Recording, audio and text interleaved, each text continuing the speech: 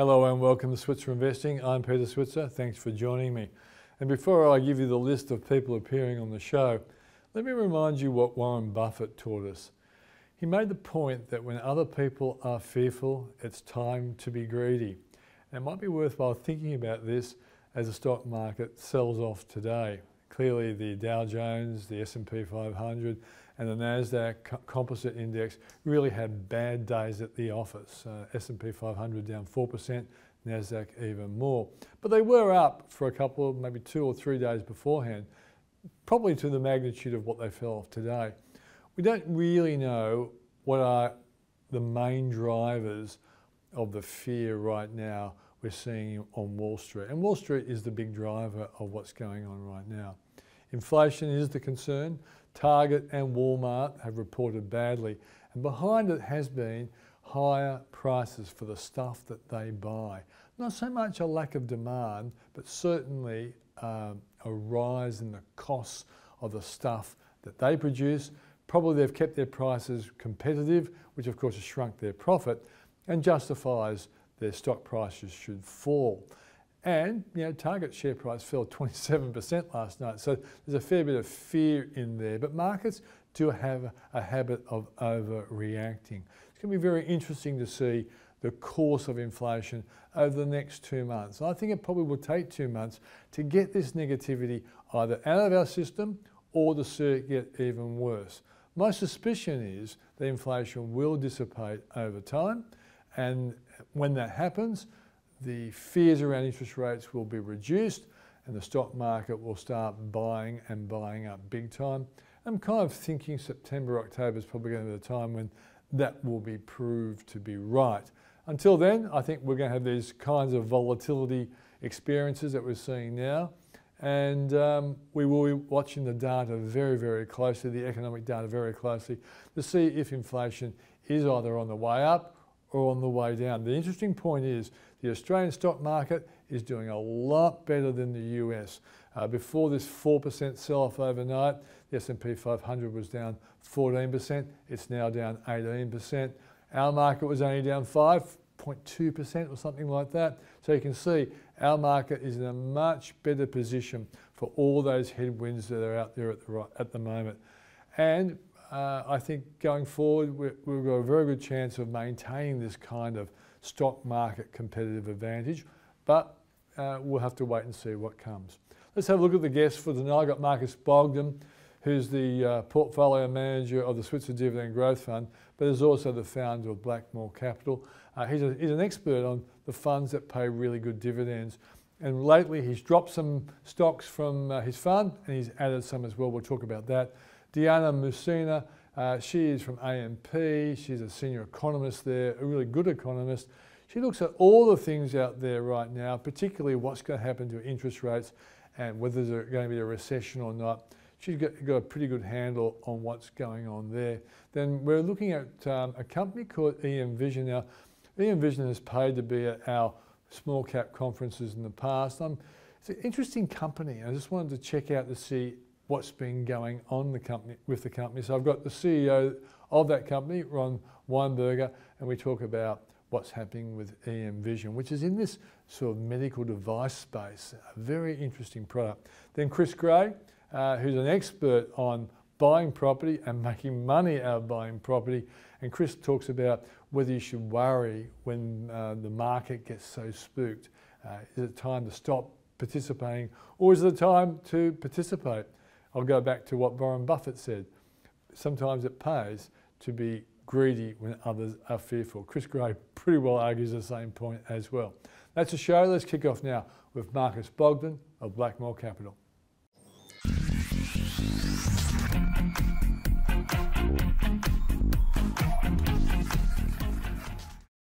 Joining us now is Marcus Bogdan of Blackmore Capital, who manages the Switzer Dividend Growth Fund. I'm keen to hear what he's thinking about the sell-off we've seen today on the market. Marcus, good to see you. Good morning, Peter, and good to be here. Hey, mate, the market's just opened up when I'm talking to you, and we've seen what's gone on in the US. My reaction this morning was, it looks like a bit of an overreaction Okay, Walmart's had an ordinary report, but Home Depot had a good report. Now Target comes out with a bad report. And sure, I think it tells us that in the March quarter, inflation was bad in the US, but we don't know what it's going to be like in this quarter and going forward. What's your feeling? Do you think this is a sign that there's going to be another big leg down for US stocks? Well, I think it highlights just the nervousness that the market has got at the moment and that's been exhibited by the volatility, the nervousness around the extent of how much the Federal Reserve and central banks will have to push interest rates up higher to stem this persistent inflation, and whether that will be effective or not.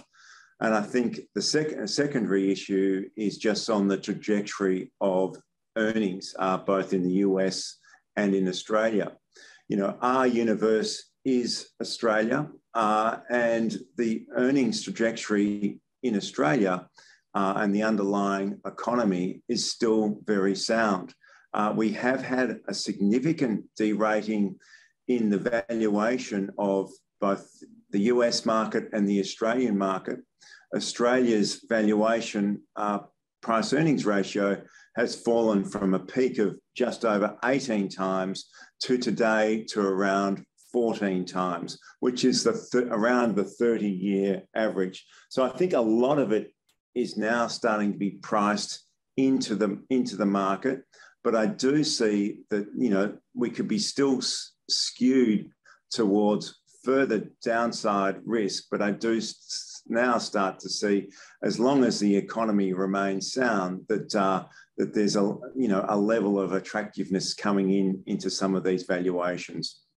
The interesting thing is, okay, Target and Walmart and other consumer staple and discretionary businesses have had inflation imposed upon them because of oil price rises that have been related to the Ukraine war. And we also know that China's lockdown hasn't helped them as well. So in 3 months' time, for example, if the China is out of lockdown, one part of that inflationary pressure will be, you know, coming down.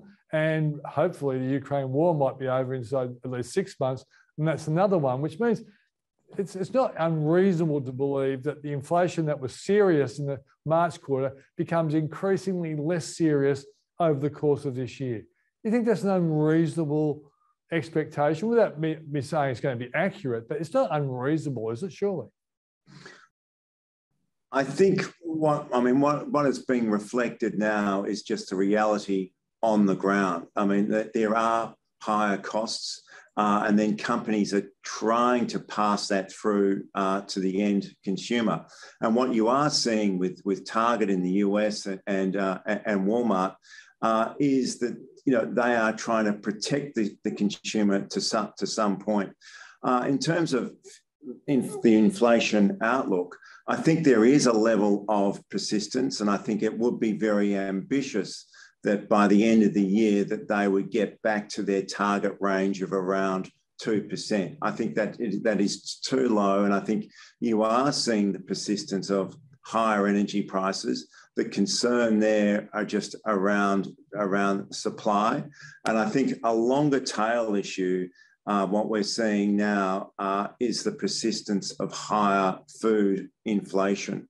And that could be offset more broadly by a reduction in spending by consumers.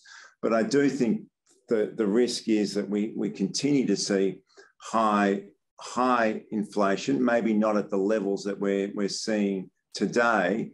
And so that is really important in terms of how we're positioning the portfolio, in terms of the types of companies that we want to own in this type of environment. Let's hope that I'm more right than you, only because not because I want to be right, because I want the stock market to go up higher. But you know, I think the argument you put forward has a lot of merit. My argument rests on no more lockdowns disappearing in China and the Ukraine war ending, and they maybe will be very big calls. It might take a lot longer. Let's go to some of. And I hope you're right as well, Peter, rather than lying. All right, let's go to some of your changes to the portfolio. I've got here that you've reduced your exposure to Helios and you've added Atlas Arteria, ALX. Tell us why. So Helios was a terrific stock that we held through the pandemic. It was one of the few healthcare stocks, because they're a pathology company, that benefited from PCR testing. And so throughout the pandemic, you saw over 100% uplift in profits in that period of time. We think that those levels of elevated testings will diminish over time, and so that the company is reaching sort of peak earnings. So we're taking advantage of the higher price that we've enjoyed, and we're allocating capital to Atlas Arteria, which is a toll road operator in both Europe and the US, and it provides a very attractive dividend yield for our investors. And obviously, it's an income fund. We want to make sure that we have really attractive levels of dividend levels for our investors. And so by taking some profits out of Helios and putting it into Atlas, we're actually increasing the overall dividend yield of the portfolio. Okay, now a company that I really like, you have a view on Goodman Group, which provide a recent trading update. So what's the story there with Goodman? Yeah, we like Goodman. They recently presented at the Macquarie conference, and like the broad spectrum of property stocks that are listed, there's been a significant sell-off, of between 20 and 25%, and now we're starting to see some value, particularly in Goodman, because of the ongoing outlook and the demand there for logistics and distribution centres globally.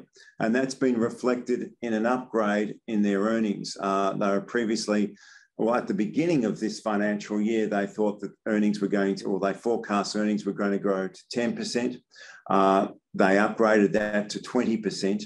And then earlier this week, they've increased that again to earnings per share growth of 23%. And that is an outstanding result. And it also just reflects the strength and that the underlying franchise of Goodman.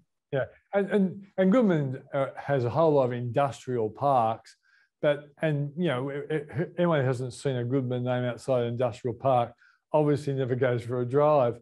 But they had been advantaged by the coronavirus's ability in the lockdown, the ability to make people buy online who would never have bought online before. And I remember interviewing that famous Melbourne demographer, Bernard Salt, at the beginning of the pandemic. Yes. And Bernard confessed he'd never bought anything online in his life, but now he was, because he was locked down, because everyone remembers the length of the Melbourne lockdown. In a sense, a company like Goodman has been helped by the fact that there are a lot more people buying online, and the warehouses and the logistics services that go with that, they're a beneficiary. Certainly. And look, the whole thing with the pandemic is that it's accelerated all of these trends in terms of online. And whilst we're starting to see a recovery in sales in physical stores, there has been a persistence there still on online. And I think it is important that, Goodman is well positioned in terms of each of the jurisdictions that they operate in, and they have significantly important customers such as Amazon. Okay, you've also made points around the M&A activities out there, including Ramsay, RHC, and BXB's talk with CVC. Why don't you just talk through those two? Sure. So both Ramsay and Brambles have been long-term shareholdings in the portfolio. I think Ramsay's bid is far more developed in terms of their engagement with Ramsay, their ability to get into the data room, and also the consortium, including Australia's largest healthcare fund, HESTA, as well. And so I think we're getting to see that, you know, they've been in the data room for several weeks now, and I expect to see a conclusion of that in the next little while. But certainly positive in terms of those assets, in terms of, you know, owning hospitals. And then the second one has been Brambles, which has been, it has struggled in terms of its share price performance, despite the underlying business being very strong and profits well up through the pandemic, both in terms of sales and earnings. All right. So what's the likelihood of both those acquisitions actually happening? What's your best guess? Well, I think for Ramsay, I think there's a much higher probability that a bid will be formalised there. They have initiated a cash bid of $88 a share, and I think that there is a very strong possibility that will continue to go through. It does require you know, foreign direct investment approval, and I think having Hester there in the consortium is important. And for Brambles, it is just far too early. And so I think there's a long way to go before that could actually get up at this point in time. Marcus, thanks for joining us. Thank you, Peter. Cheers. Marcus Bogdan of the Switzer Dividend Growth Fund and the founder of Blackmore Capital.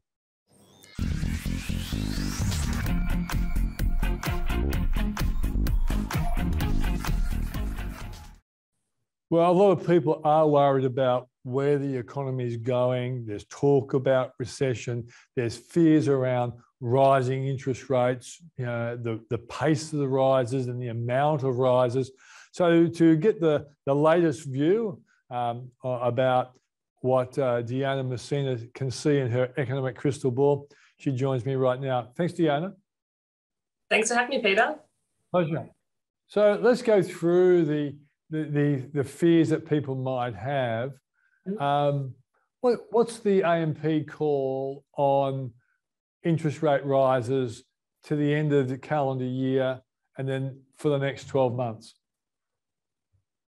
I think the next 12 months we'll see the RBA have a pretty aggressive rate hike cycle, the most aggressive that we've seen for, you know, obviously for more than 10 years, because the last rate rise that we had was 10 years ago. We expect that the cash rate will end this year probably at about 2%. That's a pretty big rise, given that just last month we had a cash rate that was 0.1%. And then by the middle of next year, we think the cash rate will get to 2.5%. So it is quite a significant lift in interest rates, which consumers need to be prepared for. But it does look like the RBA wants to get it on top of the high inflation readings that we've had lately. And that's really the key reason for why they want to be raising interest rates in the short term. Okay, but you and I know it's really hard to work out what's going to happen to inflation. But what is your current position on what you think is going to happen to inflation quarter by quarter? So the June quarter, I would have thought would be slightly positively affected by the 22 cents a litre chop in the fuel levy. But then again, we have seen oil prices rise. And then let's go into the September quarter, if you can give us those sorts of guesses, best guesses, or forecasts, we should call them. Yeah, look, I think the quarterly inflation data has probably peaked for Australia, but that doesn't mean that annual inflation has reached a peak yet. So we obviously had a big rise in the March quarter because of the huge increase in commodity prices across the board. So you're right, June quarter inflation data will be a bit lower, but still quite elevated. So headline numbers rising about 1.5% or so. And in the September quarter, probably a little bit below that, but still over 1%, because we are still seeing broad-based increases in prices across goods and services. Over a 12-month period, though, we think that goods price inflation will start to come down, and the pace of increases that we've had in commodity prices is unlikely to be sustained at its current rate. So the annual growth in inflation will probably peak in the September quarter or so this year, and it will peak, we think, at a level at around 6% per annum. Okay. So 6% per annum, if for reasons maybe explained by China coming back faster than we think, and maybe the Ukraine war is over, would you think that 6% number would come back a bit because of those two factors? There's lots of things going on here. Yes, we think that in 12 months' time, annual inflation will probably be closer to about 3%, actually, because a lot of the factors that we've seen lift prices, like the huge increase in commodity prices, which started before the war in Ukraine. I think that's really important to keep in mind, that we were already seeing a big lift in agricultural prices, in metal prices, in oil prices as well, and the war has exacerbated some of these impacts.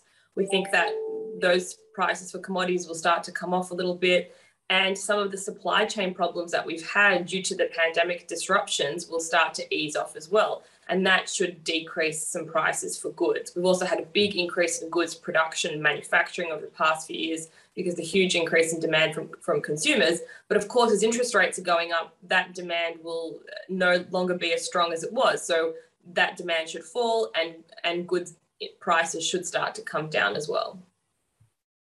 Do you guys worry that even your own calls on interest rates could precipitate a recession because of the magnitude of people's borrowing over the last 3 years? It's a risk. I think recession is obviously, or not even maybe a recession, but a big slowdown is a big risk, I think, for 2023. On the calculations that we've done, though, we think that a 2% cash rate is quite sustainable for consumers at this current point in time. I know that the consumers who have borrowed in the last 2 to 3 years will face a big increase in interest payments because they fixed at a much lower rate. But if you look at the whole household picture, not just those who have borrowed in the last few years, looking at those numbers, a 2% cash rate should be still serviceable for households given current income dynamics, given the huge buildup in savings that consumers have had. A 2.5% cash rate, though, I think we will see a pretty decent slowdown in consumer spending and falls in home prices as well. And that is in our forecasts for next year. So obviously the RBA has to tread carefully here. I would like to point out, though, that the market pricing for the RBA is much more aggressive than even our view or the median economist's view. The market has a cash rate of 3% by the beginning of next year, which is a lot higher than what we currently have priced in. I think a 3% cash rate would lead to a huge downturn in Australia for now. You, given your economics training, your experience working for organisations like CBA and now AMP, do you sometimes think that the people in the bond market maybe have an excessive exposure to mind-altering drugs at times?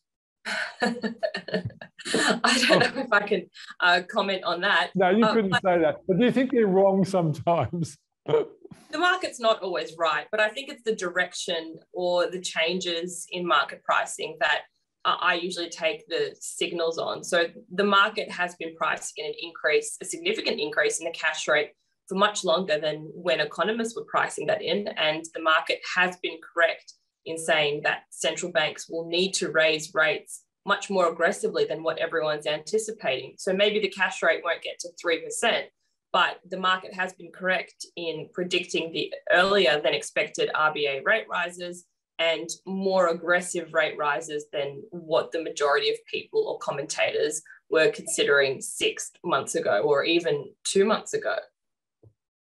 Your colleague Shane Oliver is not negative on stocks for later in the year.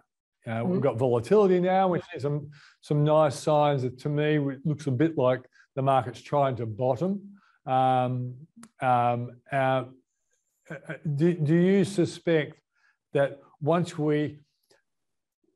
do you think some of the sell-off at the moment, emanating out of the US particularly, because that's where it's really been big sell-off compared to Australia, do you think that the Americans may well start to pull back on the magnitude and the number of interest rate rises because, maybe inflation is already peaking over there?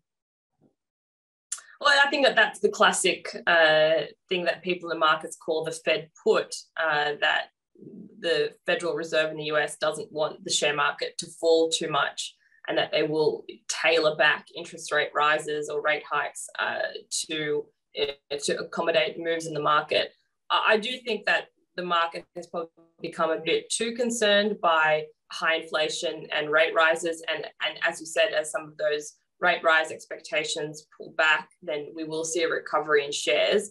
There are still a lot of negatives out there at the moment, though. This uncertainty as to how persistent inflation will be, I don't think anyone really knows the answer. You know, we can debate whether parts of it are transitory or more persistent, how long the increase in commodity prices will go on for, but at the end of the day, no one really knows, and that's what's causing the market to be so chaotic and frenzied in terms of big falls in shares one day and then a recovery the next day. I don't see a full recovery in shares until we work through some of these issues and until we start to see the Fed hike rates a few times and then pause back. And that should see a recovery in share markets, because the fundamental economic picture for the US economy is still quite strong. Consumers are in a great position. The labour market's extremely strong. Nominal GDP growth is high. There's still a lot of positives out there. I think the market is just getting carried away with expectations of very high inflation. Yeah, that's a really important point, is that at the moment, expectations is dominating over some of the evidence, like company reporting was pretty good, and unemployment's terrific. And the point was made by Jim Paulson, who is a US economist. He was making the point that, like here in Australia, that personal balance sheets in America are really strong as well. And that could be a bit of a buffer for all the fears around inflation potentially causing a recession or a big slowdown. Consumer balance sheets in developed markets are extremely strong because thanks to all the government fiscal payments that were done over the last 2.5 years. In the US, consumer savings are worth more than 10% of GDP. That's accumulated savings, additional savings that have been done over the past 2.5 years because of transfers from the government or because of cutting back on spending on services because we haven't been able to through the pandemic. In Australia, we've got a similar situation here. And that pent-up level of accumulated savings should help to assist consumers at a time when inflation is high. I suppose the problem, though, is inflation is occurring in those areas, those essential types of goods that you don't want to be spending more money on, things like petrol, rent, food, and consumers tend to feel that more. And that's why the consumer sentiment surveys across the US, Australia, Europe look so bad. But in saying that as well, last night's retail spending data for the US for April was pretty good. So I don't think that we're yet to see a big downturn in consumer spending because of all these positive tailwinds that consumers have had in the last 2.5 years. I'm interviewing you before the wage data. If the wage data comes out better than expected, would that help hose down expectations of a rapid rise in the cash rate? See, I think you and the other people out there are right that the cash rate has to get to those sorts of levels, 2.5%, 3%. But the critical thing is how long it takes to get there. And that will be determined by the pace of inflation, won't it? So if the wage data comes in better than expected, that could hose down interest rate rise expectations in a short space of time. By better than expected, you mean not lower, I think lower. Extremely high, yeah. Being a stock interested person, I want wage data to rise at a decent rate for Australians to be okay, but I don't want it to be excessive. So Australian employees might like it to be excessive. It doesn't look like wage growth is yet to get completely carried away or very high. There still seems to be some inertia, which is what the RBA calls it, in wage setting. So awards that have been set for a few years to rise at about a 2% pace, which is where inflation has been over the past few years. Enterprise bargaining agreements have been set at certain rates, public sector agreements. Now, even though the labour market is tight because the unemployment rate has fallen so much since the beginning of the pandemic, there has been a little bit of flow through to wages, but for today's number, we expect wages growth to be running about 2.5% per annum. That's still pretty low if wages growth was running at 3 or 3.5%, you might see some more concern that we're going to get carried away with very high wages growth. But it doesn't look like it will get there that quickly because of some of these other factors holding back the wages story. So I don't think that we are going to see a huge, fast increase in wages growth. I think it will be more of a slow burn, which may water down some market expectations for the RBA in the short term. Last question, and this is going to be a really easy one, Deanna. So by good fortune, you end up with $100,000 given to you. And I know you want to pay it off your mortgage because you're a rational economist, but would you be afraid to put $100,000 into an ETF for the ASX 200 over the next year or two? Well, Peter, I would actually put it into my mortgage because I have a huge mortgage. We bought luckily right before right in the middle of the pandemic. Sorry, so we did ride the big upturn in prices, but it's still extremely large, and the rise in interest rates definitely worry me. But if I didn't put it in there, then I would probably put it into an Australian ETF because I think that Australian shares at the moment have probably better prospects for growth in the short term. I see a lot of headwinds for US shares just because of the high exposure to tech and the consumer discretionary stocks, which I don't think will do as well as they have been over the past years because they've already had such a huge run up. Interest rates are rising, bond yields are going to increase further a little bit. I think that probably won't be that positive for tech and consumer stocks. But I think Australian shares can do quite well. We've underperformed the US in the last few years, have a big exposure to commodity prices, which I think will still have another 6 months of a pretty good return. So I would put it into an Australian ETF. Great answer, Deanna. Thanks for joining us. Thank you for having me. That's Deanna Mousina from AMP.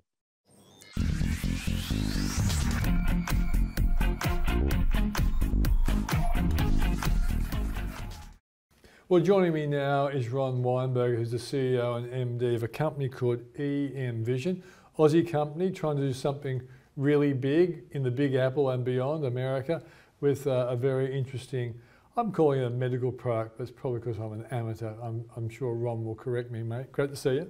Lovely to see you, Peter. Is it a medical product? Yeah, it's a medical product, a medical device.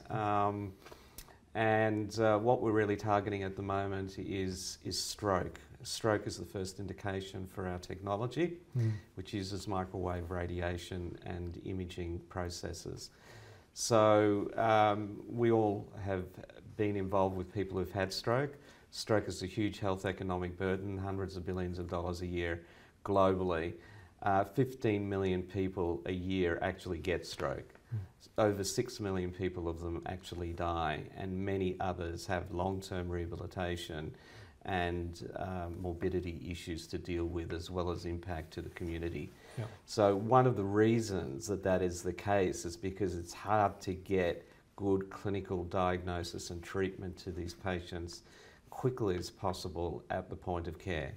What we're doing is to solve that problem. What we're doing is developing a technology and a device that is able to be brought to the patient by the bedside, or potentially to the patient in the driveway if they have a stroke at home, and to be able to diagnose the stroke, to be able to classify the stroke into the 2 different types of stroke, which is very important for treatment, and then allow early clinical intervention. So that's what we're about, changing the paradigm for stroke management. Okay, so in a perfect world then, this device of yours, which effectively gets inside the head to see how bad the stroke is, right? Yeah, that's right. So are you hoping that this would be in every ambulance for starters? So when, because you said the driveway, I presume that's an ambo. Do you want it to be in every GP's office as well, or every ER room, as they call it? So we've got 2 versions. We've got what we call the Gen 1 version, which is for in-hospital use, and the Gen 2 version. And I'll just talk about, because you pointed to the ambulance version, the Gen 2. We're working with the Australian Stroke Alliance, which is a large consortium of medical practitioners, and we've been very lucky to be part of the MRFF fund, where we receive $8 million in non-dilutive funding from the government via the Australian Stroke Alliance. And we are working to develop an ambulance or a first responder device that is able to be used in the driveway to be able to diagnose stroke and to improve patient care. So ideally what we're trying to do is move away from what today is mobile stroke units, which are very large, huge trucks with CTs, to something that you can put in the back of every ambulance and completely change the way that paramedics and first responders are able to respond to stroke patients. How about in the hospital? That's your Gen 1 version. How big is it? And why do you need something like that in the hospital when I presume there's MRI scan opportunities in a hospital? Sure. So, well, there are a couple places where our device can actually be used. So firstly, one of those is in rural hospitals. We know that 1/3 of the Australian population is in rural areas, and the further out you go, 2 hours outside of a local urban and regional area, the access to CT and MRI dramatically decreases. So there's almost an exponential decrease the further that you go away from urban areas. And those are very underserved, and patients have to go very far to be able to get good stroke treatment and diagnosis and maybe travel many hours. What we're hoping to do is to put one of our low-cost portable devices into those hospitals in order to be able to improve stroke triage and management at the point of care in those facilities. So that's going to really very much, and that's very much what the focus of the Australian Stroke Alliance is as well. In larger urban and what we call comprehensive stroke units and stroke wards, what we're trying to do is to be able to improve the monitoring of patients. One of the things that happens with patients when they come into a hospital is that they're there potentially for an extended period of time if they've had a severe stroke. And what can happen is they can have a secondary stroke. And this can be from the drugs that they've been given or the treatment that they've undergone. And often it's very hard to see in these patients ahead of schedule what is actually happening to them, even though they're reasonably close to a CT or MRI. But they're only scheduled for a certain intervals to go to CT or MRI, and it's very hard sometimes to be able to access CT and MRI. So having a device that's by the bed allows you to scan the patients in 30-second intervals and be able to rapidly diagnose if the patient has had a secondary stroke and be able to monitor the progress of the existing stroke that they have, which is going to dramatically change the ability. So we're not looking to replace CT and MRI, we're looking to, say, improve the access to CT and MRI with our device. Okay. Do you need to be given the ticket of approval from the FDA to do something like this? Yeah, so what we do need to do is get, as you said, the tick of approval from the FDA, the TGA, the Australian Therapeutic Goods Administration, or the European authorities.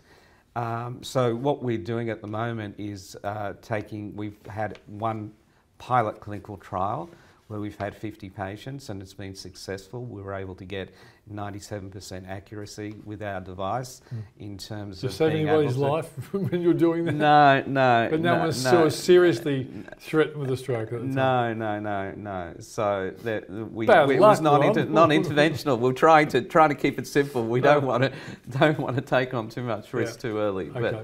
But it would have been great if we could have. It would have been in the papers.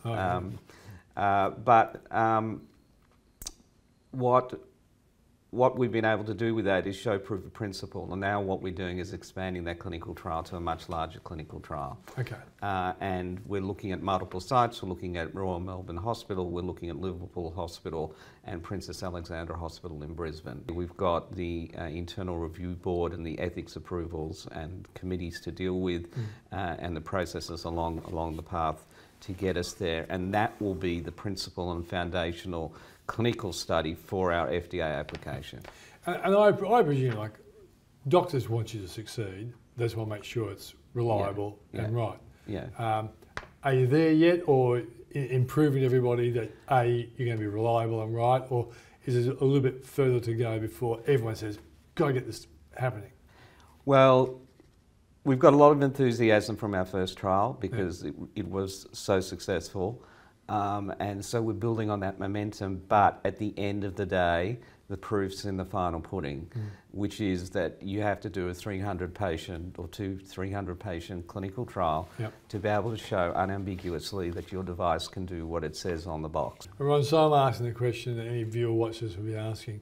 At the end of the day, are you guys going to make this, or will you be bought out by some huge international company that says, we'll take that? We've had intense interest from large manufacturing companies and companies. We've been talking to the likes of Siemens and Philips and GE and Nihon Kohden. What would they know Canon. about producing stuff for medical? That's right, what would they know? They've got no idea, and here we are coming to tell them how to do it. They have a lot of enthusiasm for what it is that we're doing, and we're in constant contact with them, which is very exciting because it means that there is something in the marketplace, a hole that we can actually fill. And that gives us a lot of confidence. All right, so how long do you reckon before Ron Weinberger and his family are celebrating the product on the market and people using it to save people from stroke? The reality is so far we've kept everything on target, and we've been very fortunate, but I think that goes to the heart of the quality of individuals that we have in the company. We've got people who've done medical devices before. I've been able to hire some of my colleagues from Nanosonics in my previous existence. And they've had multiple successes in developing medical devices to regulatory approvals and all the way through. Okay, so it's an exciting story. Someone watching this would go on their laptop, go into Google, put EM Vision in their chart, up comes the chart, and the stock price has copped it. There's a lot of tech companies. How do you as a CEO, MD, cope with what you would probably call the stupidity of the stock market? Look, I think what you have to do is just roll with the punches. I think you have to be extremely focused on your objectives and your goals, and the goals are commercial goals. You have to work hard with investors, you have to work hard with the market. As a small company in particular, you have to keep going and banging on doors and talking to people. So you have to do that. But there's only so much that you can control. What you can control is the quality of product that you produce in your manufacturing facility, and that's what we're really focused on. And if we can get that right, then I think the sky's open to us. I guess it's a bit like a horse trainer preparing a horse for the Melbourne Cup, and the bookies think it hasn't got a chance, and you as a trainer know, yes, it does have a chance. Well, it's exactly like that. I think that we know that it's going to be successful, and it's really what is the actual timing associated with that, and how we're going to bring all the elements together to make it the best product and company we can. I guess one final question. Is there a rival out there that you're going neck and neck with to do something like this, or are you quite unique? We are unique. One of the things that there are companies out there trying to do EM or electromagnetic imaging, but they're at a very early stage. What we are seeing is people trying to make smaller CTs and MRIs. And there is a movement towards that. It's still very, very early stages, and even those are 600 kilograms. So they're still large and bulky, and they need radiographers. Our device is going to be portable and used by nurses or clinical staff at the point of care. And is it less threatening, because like MRIs and all that sort of radiography and that sort of stuff have, there's a plus, but there's a little bit of a negative. Is there less negative with yours? Absolutely, because there's virtually no energy output. I mean, and there's a fraction of the energy from a phone that goes into the patient's head when it's being measured. So you don't have the issues such as gamma radiation and ferromagnetic radiation and those sorts of things to deal with. So we are extremely safe as a technology. Okay, good luck with it, Matt. Thank you very much. I appreciate it, Peter.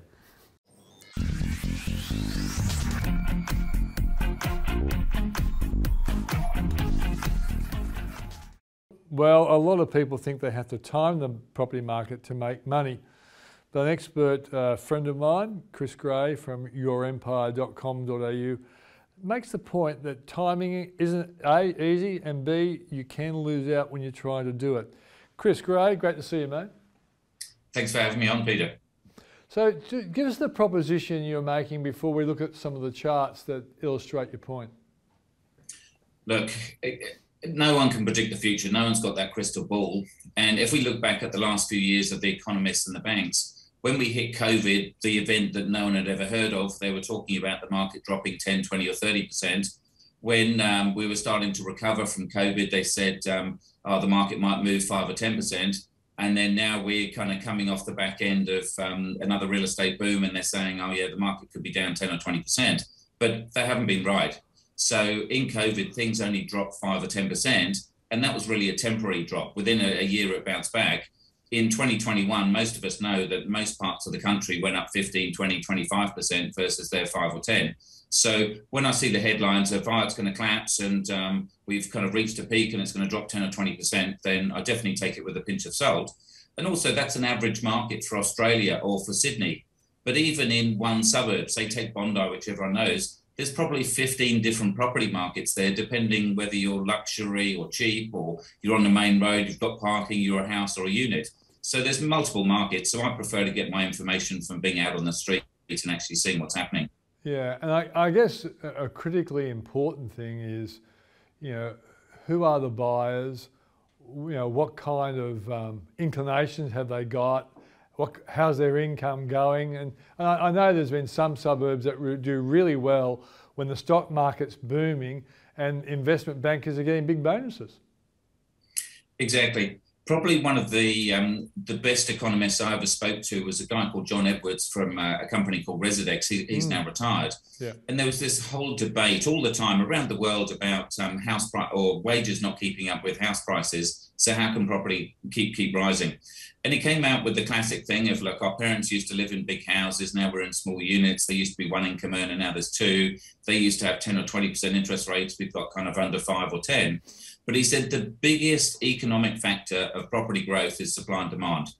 And so if you've got an area where there is no more supply, i.e. there's 3-story height limits, it's close to the city, there's already plenty of properties, and you've got a large amount of demand from young professionals with wealthy parents that want to live near the city, prices grow. So it's not a debate on whether that's right or wrong, but that's the most consistent market. And so if you then get, as you said, like the bankers that suddenly get their bonuses, like the Mosmans and the Palm Beaches around Sydney, sure, that goes off like a rocket. But at the same time is when we had the GFC, then certainly that can be the biggest hit market. So if you're really, really clever, you can try and pick these various markets and pick the peaks and troughs. But I'm a lowly accountant. I'm very good at basic numbers, and I'm very much a passive investor. I want to sit on my property for 10, 20 or 30 years. And so if you stick to a few basics of those blue chip suburbs, medium price property, you don't have to time the market because it's just consistent. It doesn't drop 20%. It doesn't grow 20 or 30%, but you get that nice 5 to 10% over the long term. Yeah, I'm thinking there was a big boom. You might remember the precise numbers. There was a big boom in the early 2000s. And then for a while, for about 10 years, Sydney's market went kind of sideways if you look at the total city prices. But I guess within that period of time, some suburbs were actually doing very well and some were doing really badly, which gave us this average of prices going nowhere. That's exactly, and I know it very, very well because I was at Deloitte in 2000, 2002 at 31, and that's when I actually gave up work because I was earning 80 grand or 60 after tax at Deloitte, being not a very good accountant, but I was earning $600,000 from my 6 properties, rising 100 grand a year. And I continued to buy from that 2000 up to the GFC, and I was still buying in the GFC. And property prices in Coogee and Bondi, eastern suburbs, Lower North Shore in the west, they were still rising. But the average in Sydney was 0, and so that's why most people sat on the fence. I guess there must have been a period where some of your properties that you might have bought at a former peak went sideways or even went down for a while. But I guess if you weren't interested in selling them, it didn't really matter. As long as you're getting your rent and it was tax effective, I guess it still worked for you. Exactly. So the main idea with property for, say, high income earners, so we're not after necessarily the rental income, is that the rental income pays the majority of the mortgage. You might pay 5, 10, 15 grand per property as the negative gearing, but it's really that $500,000 doubling to $1 million and $1 million to 2 where the real money is. And we all know property doesn't rise every single day of the week. So the idea is I try and look at my portfolio every January. I try and assess if it's risen in value. If it has, I go back to the banks, I try and refinance and I pull the equity out. If it hasn't, then I just wait till next year. And then with that equity, if I think there's tough times ahead or a GFC or rising interest rates, I try and keep that cash buffer that equity as more of a cash buffer. If I'm in my younger years, I'll reinvest and I'll reinvest hard and gear it up and then buy more property. And then obviously in my older years now, I'm kind of in my early 50s now, then I'll have more buffer and then maybe take more for a lifestyle, obviously, which is non-deductible. But you balance those ratios depending on how you see the market and your financial position and obviously your risk profile as well. Yeah. Because of that young and groovy hairstyle of yours, mate, I couldn't pick how old you are. Very deceptive, very deceptive. Now, you've sent me... I still feel like I'm in my 30s, but I'm actually turned 51 last month. You're lucky that 30-year-olds now use the skinhead effect, and so people are always guessing. Now, mate, let's just look at a couple of charts that you sent along to us. And the first one on screen is the 1982 to 2022. You got Sydney, Melbourne and Brisbane. What is that telling people when they're looking at that chart? And so look, that's 40 years of property prices. And again, they're average property prices. So you can be above or below those lines. But generally, as we can see, the general trend is up. And that's a good thing. And so if you're investing for decades and decades, if you get a few bumps and a few quiet periods, it doesn't really matter. Now, the skeptics or the people that think they're too clever will always say, oh, I wouldn't have invested here in, say, 2002 or in 2010 because it's gone down, or recently in 2017. But the main thing is you're never going to be able to pick it. So as much as we've got all these people like SQM Research, called Logic RP Data, all those kind of, and obviously clever people like you as well, Peter, predicting the market, then none of us can do it super accurately. So it's like, why bother? Why day trade when you can just buy effectively the index, but in property, it's just buy a few multiple blue chip properties and then just hang on and go down to the beach for a year, hang out, take life easy, and then wait until next year and then see if it's risen again. But the main thing is the next graph. And this really is everyone's got a reason for not investing. So if we look at 16, 17, and 17 was our last peak, a lot of people weren't buying there. And obviously that's why it's great. Because everyone thought, oh, the market's rising too quick, we shouldn't buy it, it's going to go and collapse. Then it did peak in 2017, 2018. If you remember, we had the credit crunch and we had the Royal Banking Commission. And so people's attitudes were, I don't want to buy now because the market's going to be cheaper tomorrow. And I'm going to be clever and I'm going to bottom the market. And so I'm not going to buy. And then for a lot of them, they did want to buy after a while, but they couldn't because we had the credit crunch. And so the bank serviceability wouldn't allow them to go and spend. We then got into 2020 and the market was about to start a boom again in February. But in March, we had COVID. So obviously with COVID, 2020, no one wanted to invest either. Then we had 2021, the first half, the market was absolutely flying. People thought COVID hasn't really affected us. And so everyone got in the market. But even by about June or July, people were calling the market saying it's already risen 10 or 15%. It can't keep going like this. And so we should stop buying. And so not a lot of people bought in the second half. And now, obviously, we're talking of 2022. We've got elections. We've got interest rates rising and property market dropping. So in that 6-year period, there was only probably 6 months when all your friends and colleagues would say, yeah, good idea. This is confidence. We're all on the same page. And you might have made 50, 100 grand, maybe 150 grand if you're lucky. Whereas those investors that had just been in for that whole 6 years would have made about 300 grand in Sydney and about 200 grand if they're in Brisbane or Melbourne. So really what we're trying to say here is if you're going to follow the herd and buy when everyone else is confident, you've got that 6-month window. Whereas if you're a contrarian and you're investing for decade after decade, you're going to get the whole of that 6 years. You're going to get every day from the first step of the ladder to the end of the ladder. And that's really where the money is. Yeah. And I guess if you're making a case, which also applies to stocks, that It's actually time in the market rather than timing the market. But I also do say, Chris, I guess you would agree with this, that if you can actually do both, that A, you are in the market for a long time, but you decide to buy a quality property when the market's falling and no one wants to buy, like for example, when Bill Shorten was scaring the pants off the market before the last election, well, that was actually a good time to be a buyer, wasn't it? Because after that election result, the market took off again. 100%. So I bought half my portfolio in the GFC. We were telling clients to buy in COVID. A lot of them did. So they bought $1 million property for a temporary drop of 900. Then it bounced back to $1 million and then went up 25%. So effectively they made like 35% on their money overnight. We're telling clients to buy now, just like we have on Sky News for the last 10 or 15 years, is buy when no one else is buying. So if you can do that, yes, you can definitely get some extra money. But the hard thing is you'll be going against your friends, family and colleagues.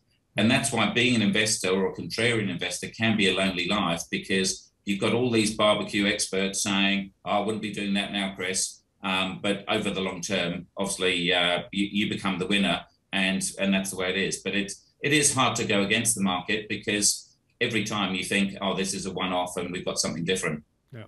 The bottom line also is, if you are going to be a contrarian and you are going to take on the market, you just make sure you can always service your debt.